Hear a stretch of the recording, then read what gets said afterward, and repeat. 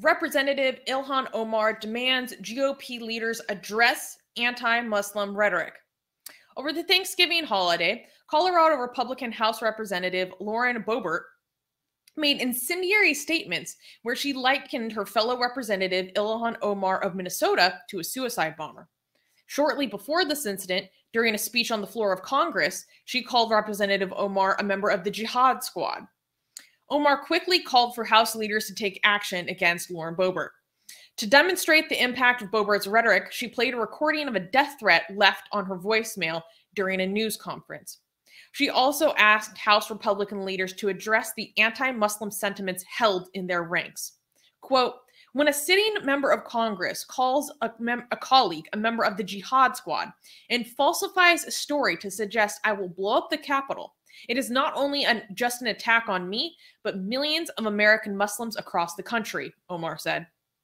We cannot pretend this hate speech from leading politicians doesn't have real consequences, she added. Boebert has apologized to the American Muslim community, but has not yet apologized to Omar personally. Yeah, first of all, this was disgusting. Can I play the video? Is it okay to play? Or are we going to get in trouble? Yeah, I don't see why not. This is covered widely. By the way, this lady, she's you guys psycho. She's crazy. Like, this is your politician. Like you know, like we keep making fun of like other politicians of other countries, but you guys, like, how did you manage to get Susie? You should be ashamed. Like somebody like this in Canada would never be able to become a politician, right? Okay, like she said from Colorado. Okay, I can only take responsibilities for the representatives in my district. Okay, I would be embarrassed if I was you. So I'm sorry, I would be embarrassed. Like, look I mean, at what you guys are doing. Do you think I'm proud of having I'm Matt kidding. Gaetz and Marjorie Taylor Greene run around the floors of Congress? It's insane. Wait, it says watch on Twitter. Like, if I click on it, would it play it here? Okay, hold on. There's no audio. Did you mute the tab again? I don't know. Oh, yeah, I did. Here. One more time. Actually, I have an Ilhan story for you. So, she's treating it like it's a stand-up set. The other night on the House floor was not my first Jihad Squad moment. So, I was getting into an elevator with one of my staffers. And he and I we're leaving the Capitol. We're going back to my office. And we get in the elevator. And I see a Capitol police officer running hurriedly to the elevator. I see fret all over his face. And he's reaching. And I'm like, what? I can't, the door's shutting. Like, I can't open it. Like, what's happening? I look to my left. And there she is. Ilhan Omar. And I said, well, she doesn't have a backpack. We should be fine. This is a politician. Like, this is a politician. Like, this is not a comedian or something. Like, this is like, you guys know how embarrassing this is? I only had one floor to go, and I was like, do I say it or not? I looked over, and I said, oh, look, the Jihad Squad decided to show up for work today. Unbelievable. Unbelievable. Not to mention that story is a straight up lie. Yeah. Ilhan Omar tweeted that she's like, when Boebert sees me around Congress, she doesn't even look me in the eye. Like, she just looks at the ground like she's afraid. Guys, I was kidding when I said she should be ashamed. Okay, Susanna, like, saying, why should Susanna be ashamed? The Democrats and the American Muslims should be ashamed for supporting this lowlife. No, Mega Moon is talking about Ilhan Omar. Oh my God, what are you talking about? Okay, so compared to this, she has her problems. Yeah. Obviously, she's got a lot of problems. Yeah, no, compared to her. First of all, I was joking about Susanna needing to be ashamed. Okay, obviously Susanna didn't vote for this idiot. Second of all, like, yeah, we have criticism of Ilhan Omar, but today I want to praise Ilhan Omar because she has said nothing. Has she like look on this issue? She has been very, very well, and she's been getting like you're saying. You're saying for supporting this low life after she's getting death threats like this? Like, what are you talking about? First of all, Ilhan Omar has not said anything or done anything that would justify us calling her a low life. Like she has done things and said things that she done some really sketchy things. Let me finish. Sorry. Some things, not okay. Sketchy, Susanna. She has done things that are worthy of criticism, but not saying this low life. Like she's not like what? What has she done that would justify us calling her a low life? It's her job that $1 million into her husband's company. Okay, from her campaign. I don't know if potentially okay, marrying her brother to get him in the country. Yeah, okay. If those are proven beyond a reasonable doubt to be true, okay. I every time I've seen that, it's from like sources that I don't trust. But I'm not saying it didn't happen. Okay, I'm talking about politics and her political views, right? And because those do not impact. Yeah, okay. So if those are true, those are illegal, okay, and should be investigated. I don't know how much of it is true because it's given how right-leaning people are motivated to go after anybody with the hijab on their head. I would excuse me if I'm skeptical. Okay, I'm not saying that it didn't happen. I'm just saying excuse me if I'm skeptical. Okay, because of no, I appreciate that. I get it. Yeah. When it comes, but just if you zoom in on this story alone, okay, she's getting death threats, okay, for being a Muslim, right? I'm not even going to read what is being said here. Should I even read? Like, we could get into serious trouble if I read the death threats she's getting, like the language that is being used. Okay, I'm glad that they recorded it and played it, but let me just see what Ilhan is saying here. I'm going to play you a voicemail. Wait, can we play that? She doesn't give commentary in this clip. She's just playing it. So are we going to get in trouble for playing this audio? I don't think so. Should I play it? I'm just going to play it. I think it's fine. That we received hours after I got off the phone with Representative Boebert after she posted her video. We see you Muslims saying nigger bitch. We know what you're up to. You're all about taking over the country. Don't worry, there's plenty that will love the opportunity to take you off the face of the fucking earth. Come get it, bitch, you fucking Muslim piece of shit, you jihadist. We know what you are. You're a fucking traitor. You will not live much longer, bitch. I can almost guarantee you that. We, the people, are rising up, and you will be tried for a military tribunal, and you will be found guilty. For those of you who did not hear it very well, let me read you. She just goes on to repeat it. All right, let me actually address let me address this really quickly, okay? I have criticized Ilhan Omar for this, okay? You're saying, I've never supported death threats against Ilhan Omar. Okay, well, that's what we're talking about right now, okay? But she opposed the recognition of the Armenian genocide. She's corrupt. She also promotes Erdogan agendas in the U.S. Okay, so I criticize her for that. But this is a major disagreement I have with Ilhan Omar, that she was one of the few people that did not vote for the recognition of the Armenian genocide. But if you want to, and again, that's a very legit criticism. But if you want to call her a lowlife for that, then you would have to consider the entirety of of Israel's. Like, would you consider every Israeli politician also a lowlife? Because none of them have moved forward with considering recognizing the Armenian genocide. Like, that's a major problem in Israel. The country that is responsible, the entire country that is responsible for existing to save people from the most famous genocide in history, with the motto of never forget,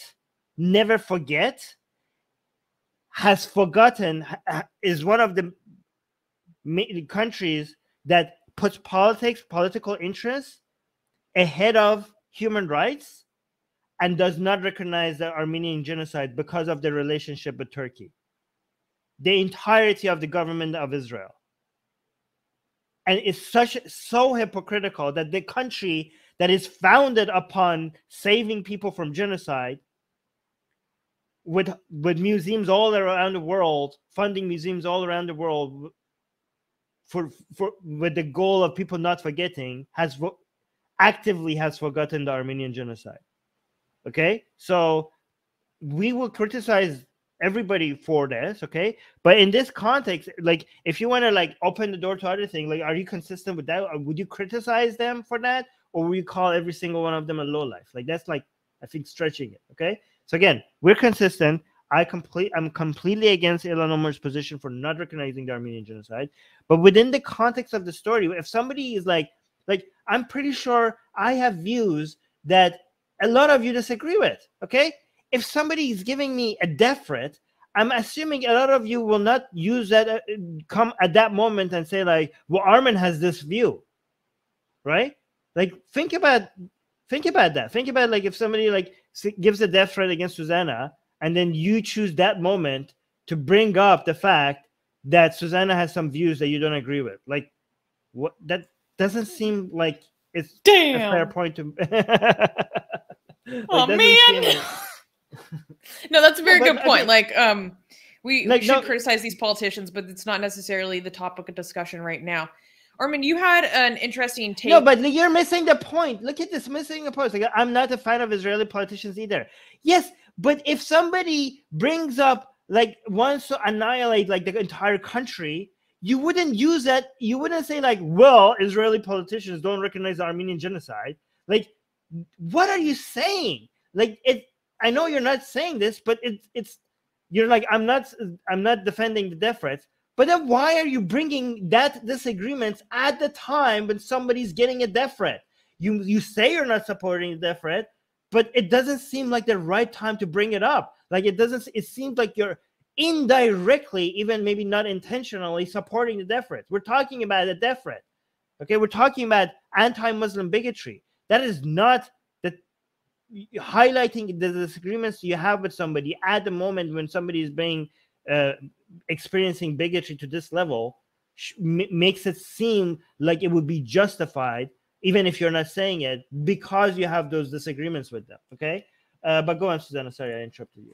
Well, I wanted to get back into the topic at hand, because you made a post recently where you were praising Ilhan Omar for the language that she used. There we go. Would you like me to read this, or should I? Go ahead. Okay, so I'll read the tweet from Ilhan Omar first, so we know the context. She's saying, fact, this buffoon looks down when she sees me at the Capitol. This whole story is made up. Sad, she thinks bigotry gets her clout. Anti-Muslim bigotry isn't funny, and it shouldn't be normalized. Congress can't be a place where hateful and dangerous Muslim tropes get no condemnation. And Armin says, I'm so grateful that Ilhan Omar is correctly identifying the problem. It's not Islamophobia. It's not racism. It's anti-Muslim bigotry. You can't tackle a problem if you don't know what it is. Yeah. Okay, so I keep going back and forth on this. Like, it's a little bit like the line, because it seems like a bad idea to me as well, even though I do it. To bring up attention to the language that you're supposed to use when, like, for example, if somebody is trying to bring attention to anti-Muslim bigotry, and instead of calling it anti-Muslim bigotry, they're calling it Islamophobia, all right?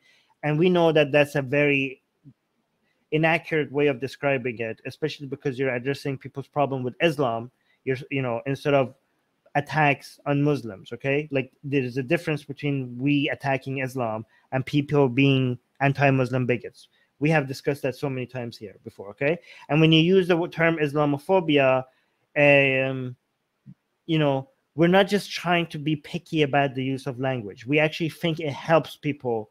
It increases anti-Muslim bigotry, because the people who want to defend Islam instead of defending Muslims, we use the term Islamophobia to bring attention to cases like this, so that they could mix attacks against Muslims with people making fun of or criticizing Islam, to make it seem like they're the same thing. And by mixing those things together, a lot of people are going to take accusations of anti-Muslim bigotry a lot less seriously, right? Because then defending Muslims, and all of a sudden people see that as a contradicting our free speech or the right to criticize a religion. Like that, you're basically blurring the lines for people who want to support free speech, who want to support like us being able to criticize religion. They think like every person who's trying to defend Muslims is, like, look at this. Let me show you how stupid people are. Okay, I'm sorry for highlighting. Look at this. Look at this comment. If disliking religion makes you a bigot now, okay, I guess disliking religion makes you a bigot now. Like, look at how confused people are, right? Under my post, I'm saying like this is not Islamophobia, this is anti-Muslim bigotry, and this person is so like doesn't understand. Like, oh, I guess disliking religion makes you a bigot now. Like, I'm specific in a post that I'm specifically separating attacks on Muslims for criticizing religion. This person thinks that I'm accusing them of being a bigot because they dislike a religion, right? Like, what was another person? No, there was another person that I can't see anymore here. Oh yeah, here's another one. Look at this. Organized religion is a cancer on humanity. If it makes me a bigot, then I'm a bigot. Again, under a post under a post that I'm specifically separating attack on Muslim from criticizing a religion, these people are like, oh, I guess you're calling me a bigot for like disliking a religion. Like, this is how dumb people are, and this is why it's so important to not call this Islamophobia, right? Because if you like, even when you're calling it anti-Muslim bigotry and you're careful not to call it Islamophobia, people are still being confused about it. People still think like I'm telling them that they can't criticize Islam. Like, even when you spell it out for them, that's how dumb people are. Okay, but so from both sides, the people who want to criticize Islam, if you call it Islamophobia, instead of anti-Muslim bigotry, every time we want to defend Muslims, they were like, oh, you're just being anti-free speech. And on the other side, people who want to actually attack Muslims, if you call it Islamophobia, then what you're going to do, then you're going to give them the power to use how stupid and barbaric Islam is as a way to use it as a way to attack Muslims. Okay, so that's the second group of people. And the third group of people are the Islam defenders, who don't have any logical reasons to defend this barbaric, violent, harmful ideology as a way to use Muslims as shields. Because they don't have any good logics to defend them, they will have to put Muslim bodies in front of Islam as a way to suggest that you going after Islam, you have to basically go through these people. You're attacking Muslims if you attack Islam, by blurring their lines, by confusing attacks against Islam with attacks against Muslims. They're literally using Muslims. They're harm against the misery of the Muslim community. They're using Muslims who are defending Islam are using other Muslims' misery and increasing their misery. The attacks, more bigotry against them, they're increasing that as a way to shield Islam from attacks themselves. And this is why I sometimes think like it's important for us to get the terminology correct and use the term anti-Muslim bigotry instead of Islamophobia. So I really appreciate that Ilhan Omar seems to have not used the Islamophobia. Like the fact that somebody like her is constantly saying anti-Muslim bigotry, like, is she aware of the problem of the word like Islamophobia? Why is she still keep using anti-Muslim bigotry? Like, I am very impressed. I'm very happy that she's normalizing that language instead of Islamophobia. Like, why is this happening? Is she aware of that? I think like, maybe it's been used enough that it's starting to actually get popularized. I'm excited because she's a major Muslim American figure and she's modeling that behavior for others. That's awesome. This is very good. Like, whatever you want to say about Ilhan Omar, the fact that she's normalizing the use of the word anti-Muslim bigotry is really good. However, sometimes I'm skeptical of my own position because you don't want to take it, like, if you want to language police people on what terms to use, are you taking attention away from what actually the problem is, right? So, like, let's say like people are like, oh, Muslims are being attacked and there's bigotry and there's like discrimination. and oh, this is like, and somebody refers to it as Islamophobic, if you're like, hey, it's not Islamophobia and anti-Muslim bigotry, are you missing the point here? Right? Are you like, people are being attacked and you're correcting my language? Like, so sometimes I feel like maybe I shouldn't like focus on like telling people to use anti-Muslim bigotry instead of Islamophobia. But again, it's important because I think using the correct language here, actually, my argument is like, maybe it is important because it's not about taking attention away from the attacks. It's being better at fighting it, right? It's not missing the point. It's actually using the better language to arm people against anti-Muslim bigotry more effectively. So I don't think, but I think you have to be careful about how you do it, right? Like, for example, let's say you're on a panel with a Muslim person or somebody, a leftist or somebody, and they're talking about the situation in China, okay, and how Muslims are being oppressed there, and then refer to it as Islamophobia, okay? You don't want to change the entire conversation to be like, hey, that's not Islamophobia, that's anti-Muslim bigotry. You don't want to make that the highlight of the conversation, given the most important part of this conversation is the harm that the Muslims are experiencing. However, I think like if you could just like touch up on it just lightly and just move on without actually making it the entire subject, I think it's fine. I think that's the balance that I'm like.